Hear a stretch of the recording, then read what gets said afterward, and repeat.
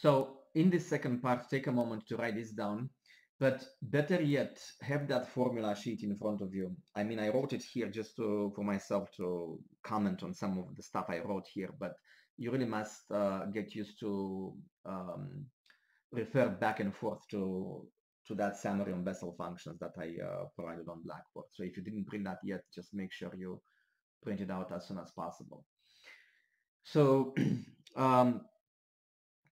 on the top of the page, I wrote again the recurrence formula. So there is a recurrence formula for this integral when you integrate s to the n times the Bessel function of order 0. It's called the recurrence formula because you can apply this repeatedly, right? I mean, if you start with s to the n, you end up with the same type of integral s to the n minus 2. So you can repeat this formula until you can no longer compute this. So you end up either with the integral of j naught, which you cannot compute explicitly, so you leave it in that integral form, or you may end up with sj naught, which can be computed, as you could see in the previous example.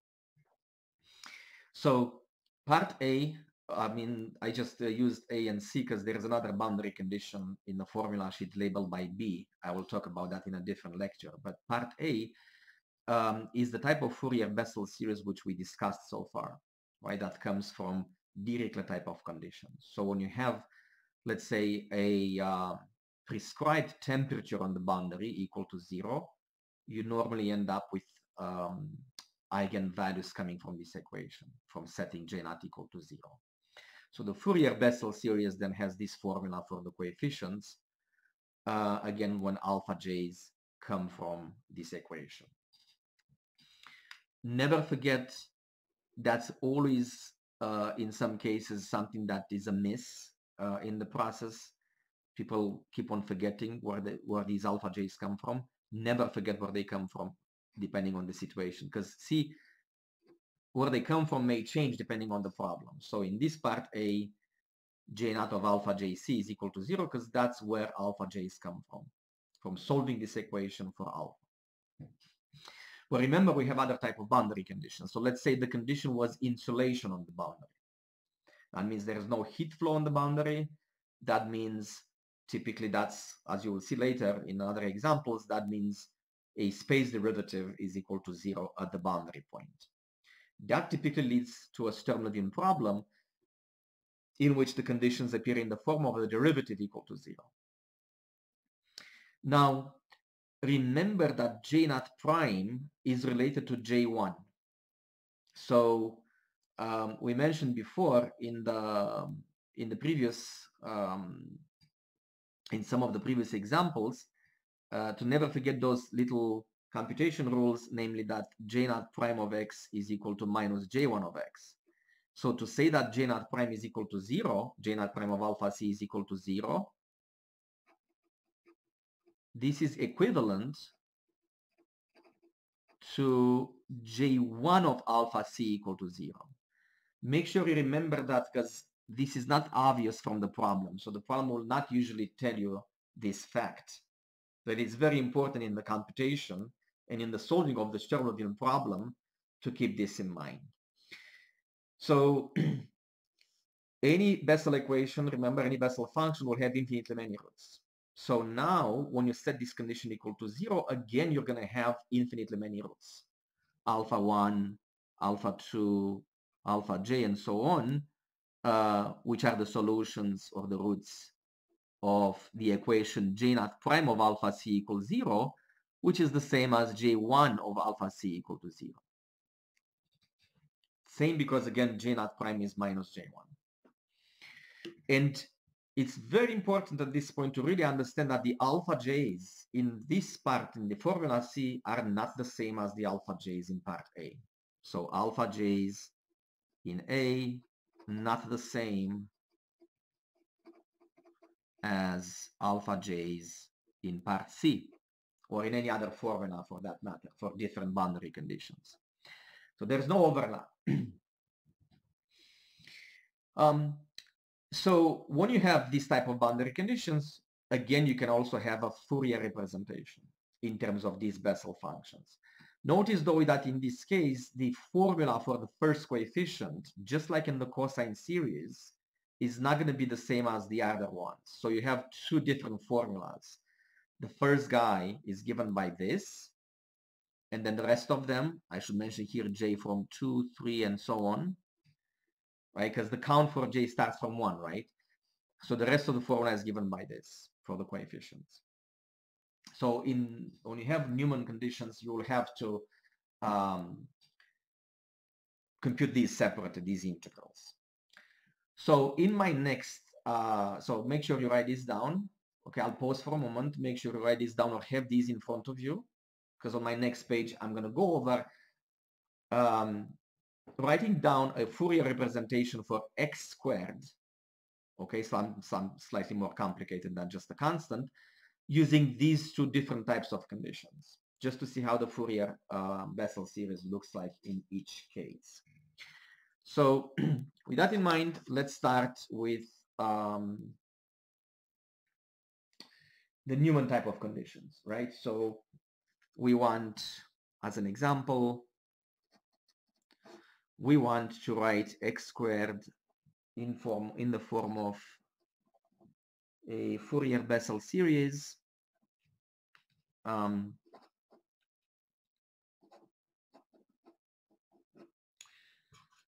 in which alpha j come from, so alpha j are the roots of j naught prime of alpha c equals 0, which you can remember is the same as j1 of alpha c equals 0.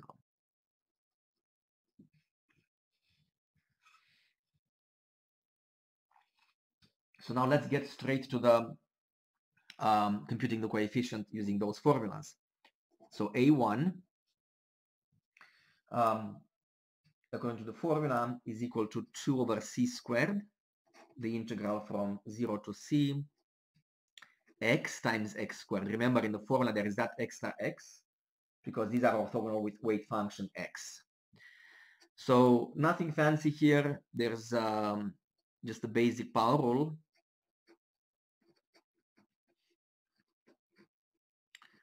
X4 over 4 between 0 and c, 2c fourth over 4c squared. This cancels to, or simplifies to c squared over 2.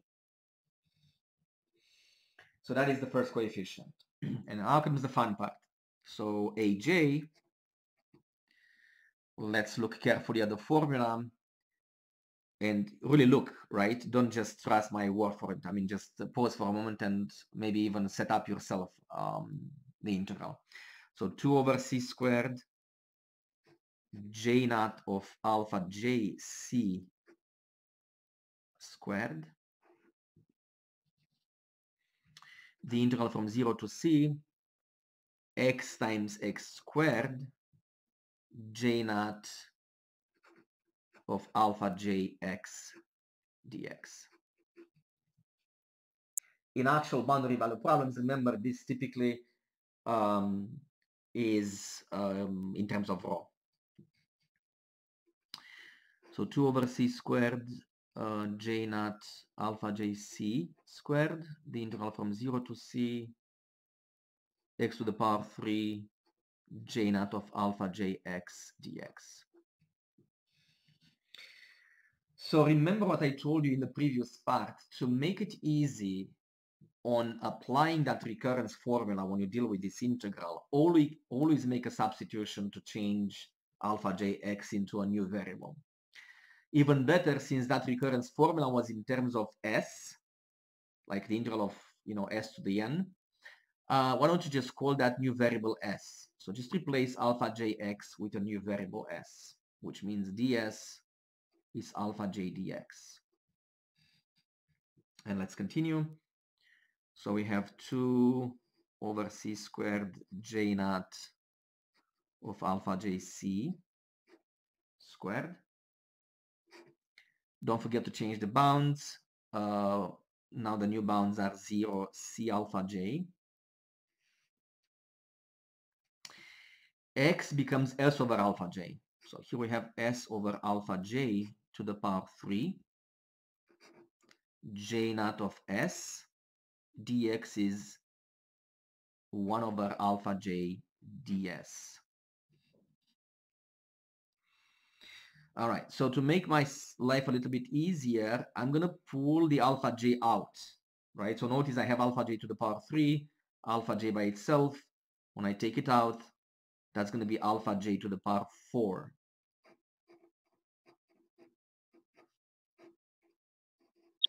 And now you're left to an integral for which you can apply the recurrence formula. Pause for a moment and please compare this with the recurrence formula so that you can do this correctly. So in the recurrence formula, let me write it, remind you here, right? So we have this integral from 0 to c alpha j, s third j naught of s. So you're going to have n equals 3. And instead of x, the upper bound, you will put c alpha j. So just use the formula in the way it is, the way it looks like, and just replace x with c alpha j and n with 3. So have that in front of you while I go over these steps. So this is equal to this constant, 2 over c squared alpha j fourth j naught of alpha jc to the power 2. And now comes the recurrence formula. So the recurrence formula states that this is c alpha j to the power 3 j1 of c alpha j plus n minus 1, which will be 2 in my case, c alpha j squared. That's just x to the power n minus 1, basically, in my case, j naught of c alpha j. And then minus 3 minus 1 squared, that's just 2 squared, which is 4. The integral from 0 to c alpha j. Then you subtract 2 from the power here, s j naught of s. So because n was odd, you end up with s j naught, which can be integrated. So you can go further and actually solve this. So before we do that, though, always remember where these guys come from. So what did we say beforehand? That the alpha j's are the roots of j naught prime equals 0, but j naught prime is nothing but j1 of alpha c. So j1 of alpha jc or c alpha j is the same thing. j1 of these guys is 0. So this guy is going to be 0, this part of the parenthesis. And remember, the antiderivative of sj naught is sj1. All right, so we could solve that integral on the next step. Let's carry over again the first part.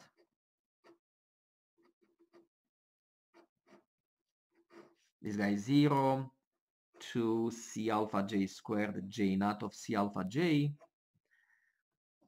And the antiderivative is sj1. So that's going to be minus 4 sj1 of s between 0 and c alpha j. So this is actually quite neat as it gets, basically, to these type of problems. Once again, when I plug in c alpha j, I have j1 of c alpha j. In my case, that's going to be 0. When I plug in 0 for s, that's going to be 0 again. So this is nothing but 0 minus 0. So when everything is said and done, I'm going to have 2 over this times this.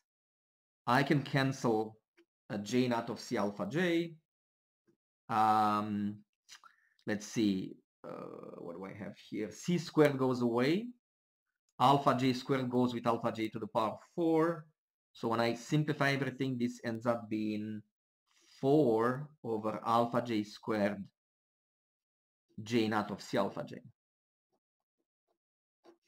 Right, because one copy of j naught cancels. C squared disappears. Alpha j squared with alpha j fourth leaves alpha j squared on the bottom.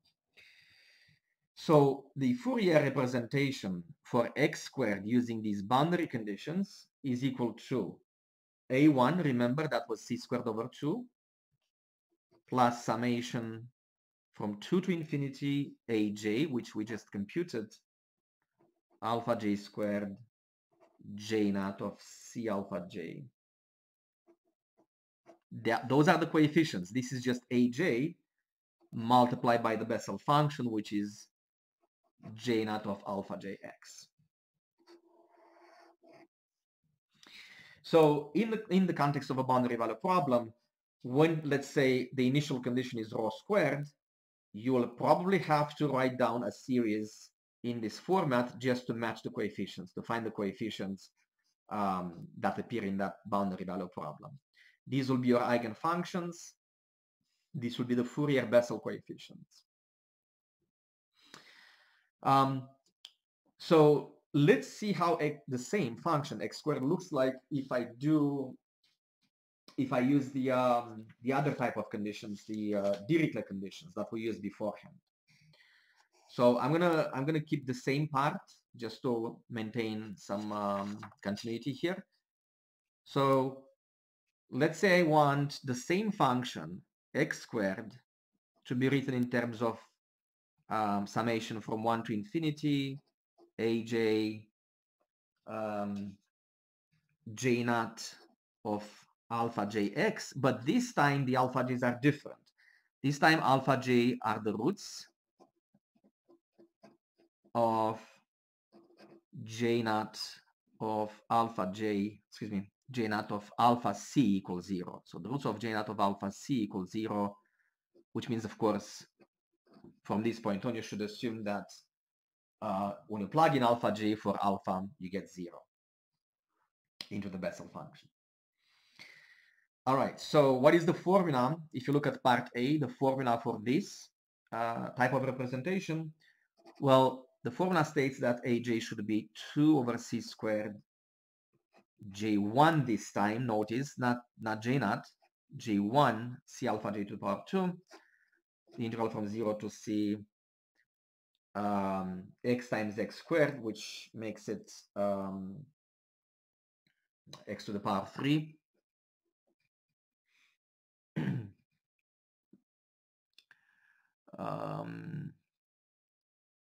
Yeah, j naught of alpha jx dx.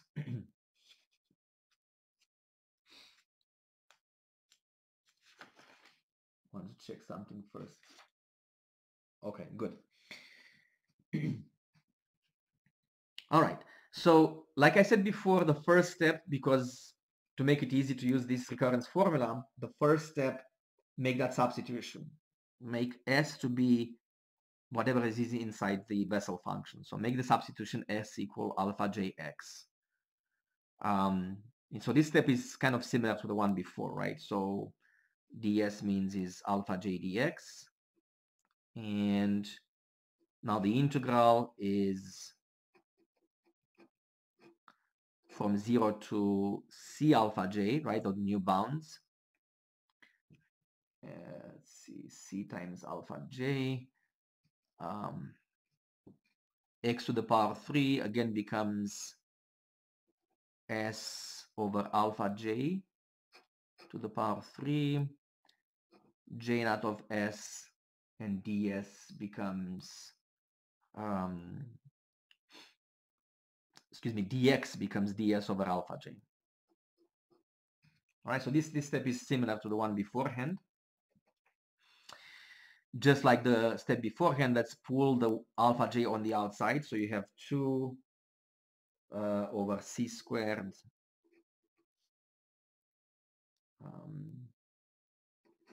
j1 squared c alpha j, and then alpha j to the power 4, right? So you pull out alpha j third, alpha j on the bottom. That's alpha j to the power 4. Okay, and then the integral that is left, just like before, is going to be from 0 to c alpha j of s third j naught of s ds. So it's the same recursion, by the way, because it's the same function. The only thing to pay attention is when you get to solve it, remember now the roots come from different places. Previously, remember J1 of C alpha J was 0. Now J naught of C alpha J is 0. Otherwise, the recurrence formula is the same, right? So let's apply it right now. So we're gonna have 2 over C squared J1 squared C alpha J to the power 4. Another recurrence formula. So C alpha J to the power 3, J1 of C alpha J. The middle term now is 2 C alpha J to the power 2, J naught of C alpha J. And then minus 4, the integral from 0 to C alpha J S J naught of S ds. So pause for a moment and please look at the example beforehand, right? The previous example on the previous page. The recurrence formula was the same, but the alpha j's come from different places.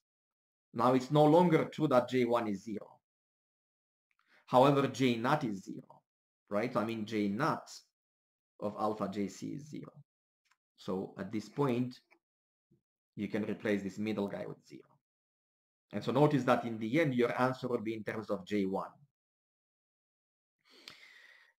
Just like before, this can be integrated, except it's not 0 like before, right? So let's do one more step.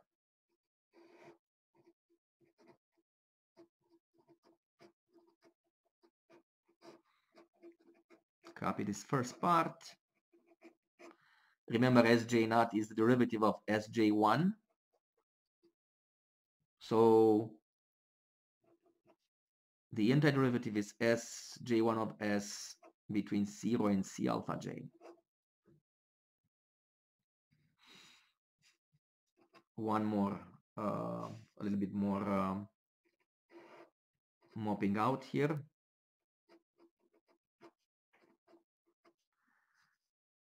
C alpha J to the power 3, J1 of C alpha J, and now plug in C alpha J for S.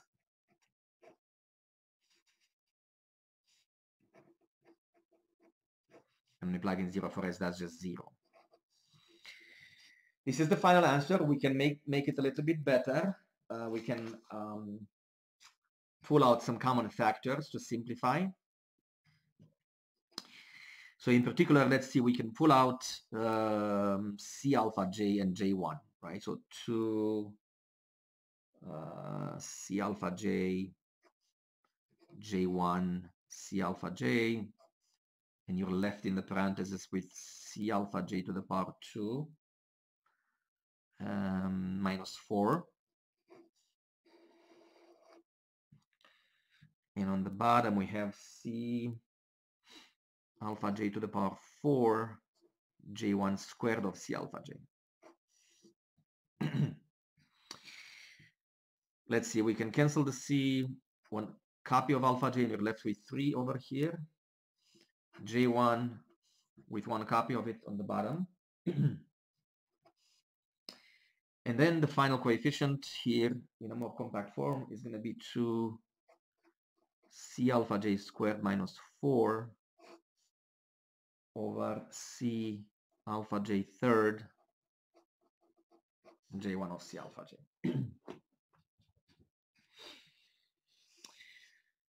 All right. So let me take maybe one more minute and put together our results from top to finish, basically. So if alpha J are the roots of J naught prime of alpha C equals 0, we had a representation for x squared given by C squared over 2 plus the summation of this guy.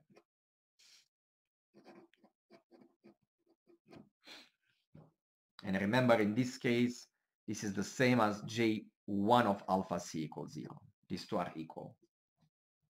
I mean, they're not equal in general. J naught prime is minus J1, but if this is 0, this is 0 as well.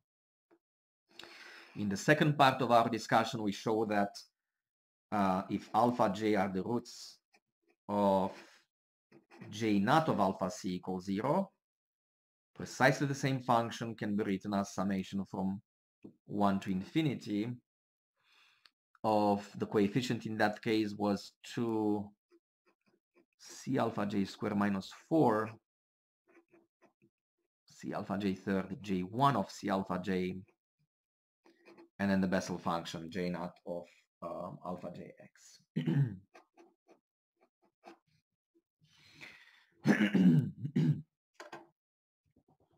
So the last thing I want to mention today is, again, to point out, I know I mentioned this several times already, but it's worth repeating it when you deal with this for the first time. These are really different series. These are like having the sine series and cosine series for the same function, right? Which, remember, they're different, if you remember the first part of the class. What you see here and here, these are different functions. I know that the notation is the same, but again, never forget the context. The alpha j's here come from here. The alpha j's in the second part come from a different equation. So again, alpha j's are not the same between these two representations.